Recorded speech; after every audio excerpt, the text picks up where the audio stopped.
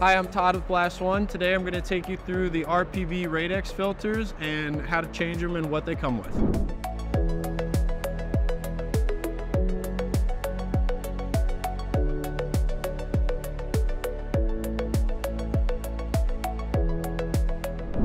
So all of the Radexes come with the aluminum cast housing for extra durability. There's 3 different setups. It normally comes with the 2 outlet on the top. We also offer the upgrade kits to the 6 outlet regular fitting and also the 6 outlet RZ fitting. Every Radex has a standard Chicago coupling for easy connection to most compressors. And there's the option of having it mounted like this on the bottom, or you can also mount it to the side with a wall mount, such as this, for easier access.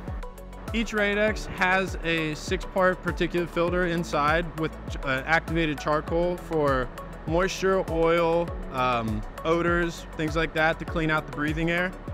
That filter will need changed every 90 days or 400 hours of use, whichever comes first. And in order to get to that filter, there's 4 bolts on the top right here. All you're gonna do is take the lock nuts off the bottom, pull up on the top of this housing, and right underneath the housing, the black filter is going to be sitting right here. And if you can peel it out, this is the filter that you'll change out. You also want to make sure that the O-ring right here is still in good shape and it's not too flat, and it's able to create a nice seal for the filter so that no air can escape. And it slides right back in. You just line up the holes like that, and then you're going to take that top housing case and you're going to set it right back down like so, and then secure it with the locking nuts on the bottom.